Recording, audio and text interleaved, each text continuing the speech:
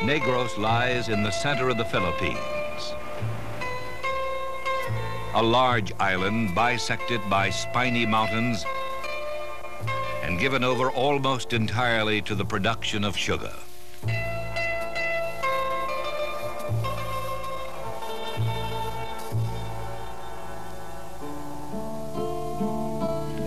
Three million people on Negros depend on sugarcane. And even though the price may triple on the world market, their lives remain the same.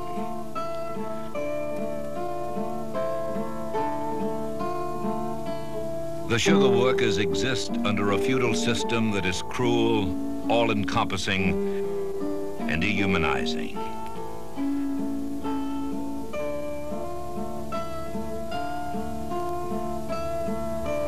Many of the hacienda, or plantation owners, live in Manila, or Madrid, or New York.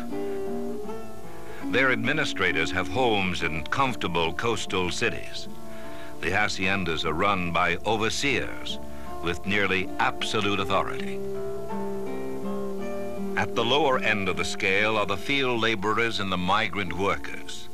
They earn about $1 a day if it doesn't rain, and if the truck arrives, and if there is any work to be done. The workers may be employed half the year and make less than $180. There are no paid vacations, not even a paid rest period.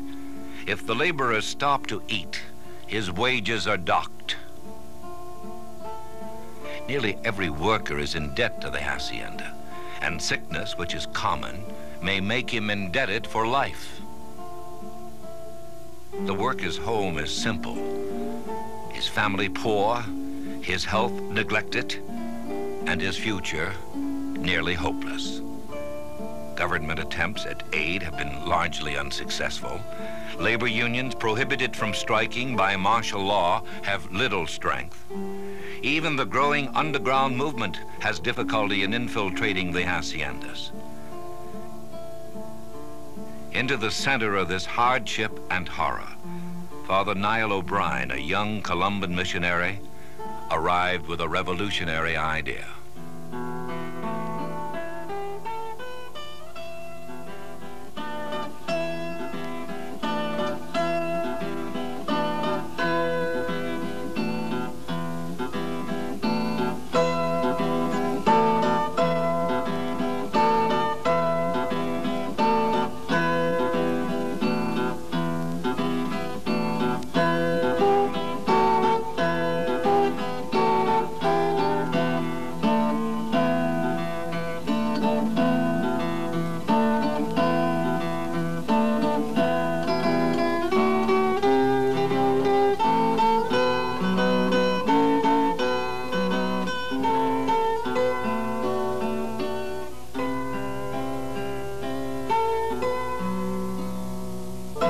By a sort of quirk of fate, I came to be living on hacienda in a way that priests normally are not living on haciendas.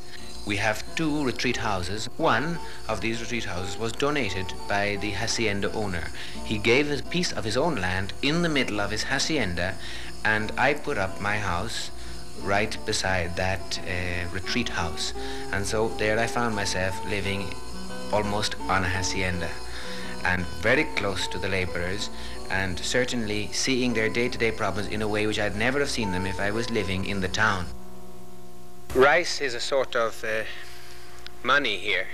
People need rice for daily living, and the hacienda provides them a daily ration of rice. And since everybody's in debt, if this ration is withdrawn, they will have no money to buy food for that day, with the result that people cannot afford to stand up to the hacienda system or make complaints in case their rice ration will be reduced. While I was living here on the hacienda and witnessing the life of the people, and also I was allowed to see on one occasion the hacienda account books, and when I saw the amount of money the hacienda was making, about 600,000 pesos, and the amount being spent on labor, which at that time was only 69,000 pesos out of the 600,000, I thought to myself, if I was running one of these farms, I thought I could do a better job. That was the first idea that crossed my mind. That idea took root. Aided by a gift of money from an American friend, Father O'Brien decided to purchase land and establish his own community farm, letting the workers run it and own it.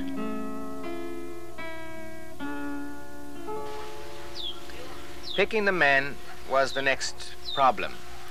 Well, since I spent many evenings here on the balcony talking with them and having a drink with them, one got to know them quite well and to know the problems in their families. So finally... The first 4 men helped select 4 more, and 8 families would make up the first contingent of free farmers. At night, Father O'Brien sat on his porch and instructed them in social justice. What I was trying to bring across to them, and which I think they have understood even better than I have, that their basic religious intuition should be to try and give to serve other people in justice, on the basis that justice is the minimum of love. You can't really start loving till you're first of all being just.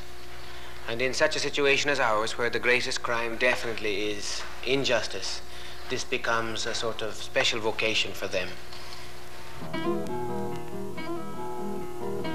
The lessons took many months. Sitting together on that porch, they would discuss the possibilities of that new life. The men discussed planting techniques. The women learned sewing and weaving, because on the new community farm, they must do all the work. There would be no hired laborers. Wealthy friends would say, these people are lazy. These people will deceive you. These people only want to make money. I told them everything that was said, and told them that we would have to prove this to be a success, and told them that our aim was not just to make money and become wealthy. Our aim was to live a human, happy life. When landowners learned Father O'Brien wanted to buy land and turn it over to the workers, they refused to sell to him. He had to look for a place in the mountains, for land that had no blood on it, land from which other poor people had not been evicted. On Dakon Kogan, the tall grass mountain, he bought 25 acres.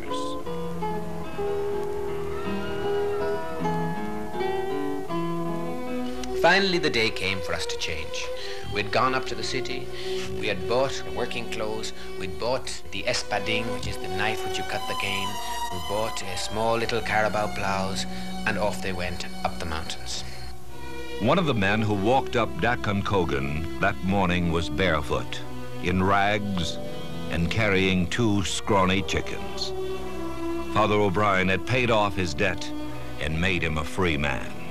We picked him because he was the hardest worker on the farm who we knew.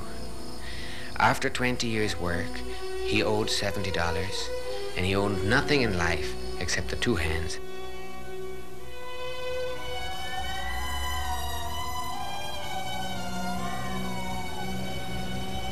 When they had plowed and planted and built their homes, they sent for their families, and the new life began.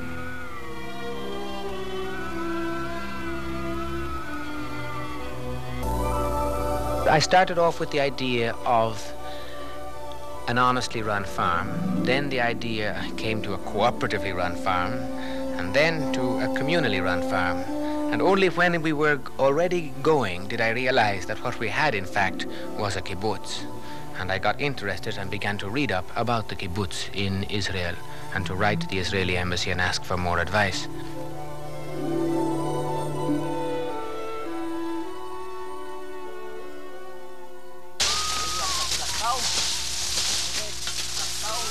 It's amazing how the kibbutz has humanized the work. It's not just that they get 2 or 3 times as much money as people get in the old-style plantation, but they know that the cane is theirs. They even sing and joke while they're cutting. And sometimes, for example, I heard one of the men saying to some of his children, gather up that cane there. You know it's money. The idea that they care about it, almost lovingly. Passing a field, they'll jump in and pull out a weed. Just like that. It's a case of humanization of work, not just raising wages.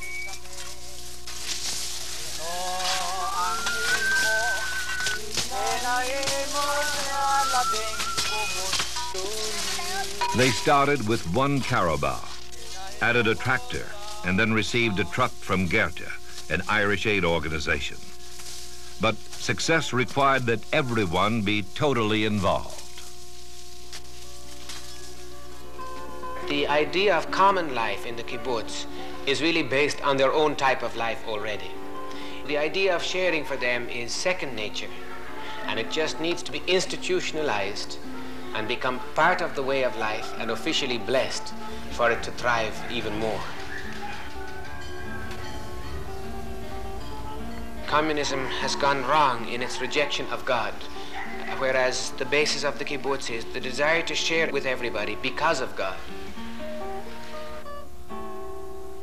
The kibbutz is about 100 kilometers away from here, about 2.5 hours ride, because the road is quite rough, in a truck or in a car. It's not always accessible, so as a result, I don't go there too often. The members of the kibbutz administer the farm themselves completely. They control all the money and have a checking account. For me, I remain as an advisor and as a sort of screener of new members, and I sort of help to be a sort of foil which they can put the blame on me if they've got to refuse something to somebody.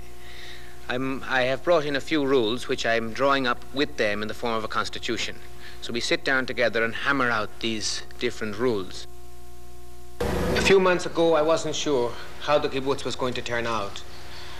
But now that the first crop has come in and that they've collected the money and that they know how to keep it and how to put it by for helping other people and not to squander it on their own selves, I feel that at this stage, the kibbutz is already a success.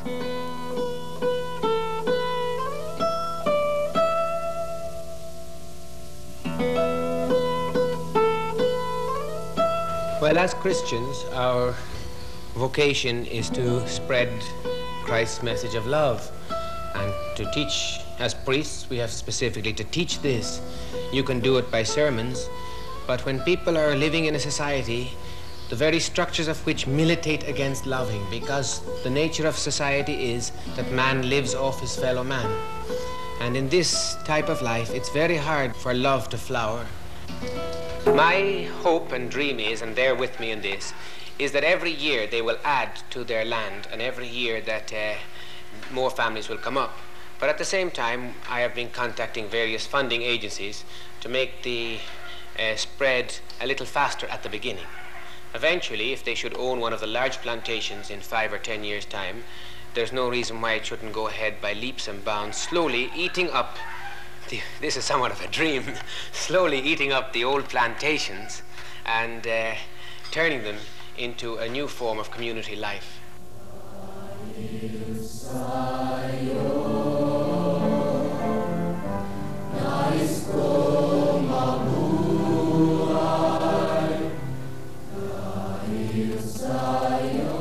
Our little kibbutz is only a drop in the ocean, and I suppose it seems sort of quixotic that to plan to renew the whole of Negros through such a scheme.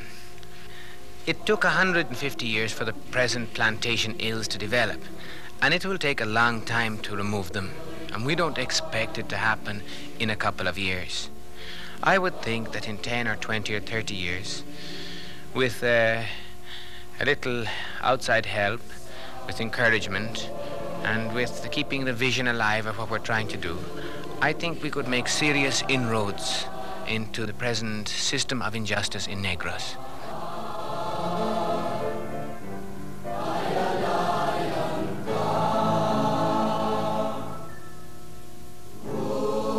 I don't think I myself could carry on without some hope in the middle of such terrible suffering which one sees all around. But the kibbutz, which they call, I should say, because they gave the name to it, Iwag Santa Maria, the light of Our Lady.